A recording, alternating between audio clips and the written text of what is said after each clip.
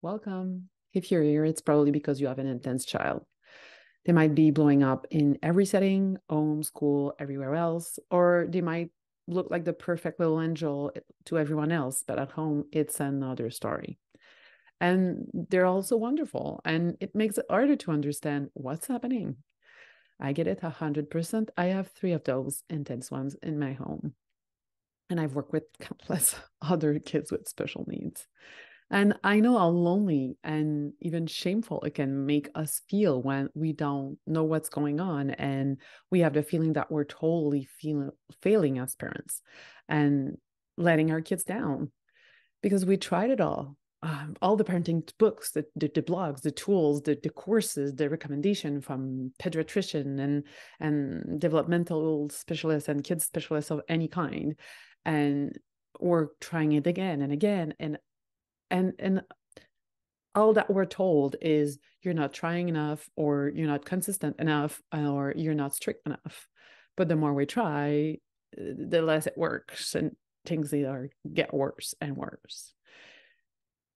And that's why I created the Parenting the Intensity community, to support you to find the things that works for your child and adapt them to your reality, because we all have different realities and nothing works the same in each family, no matter what some people might want you to believe.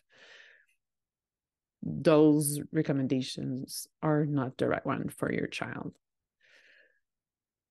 Is that community will be all sunshine and rainbows and things are going to be magically solved and all right? Well, no. Sorry. I'm not big on false promises, and I'm pretty sure by now you understand that it's not that easy, because you would not be here otherwise. But I can promise you understanding of what you're going through, acceptance of anything you might be experiencing and feeling like, as shameful as it may feel for you right now. I promise I heard everything.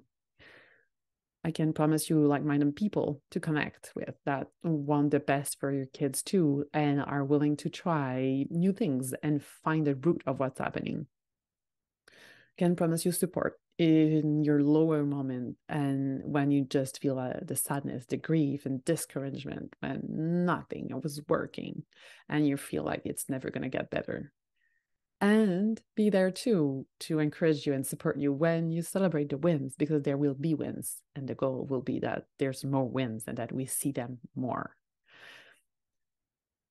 so that way you can feel better as a parent and have the emotional energy to be there to support your kids in the way that they need, because it can be so draining.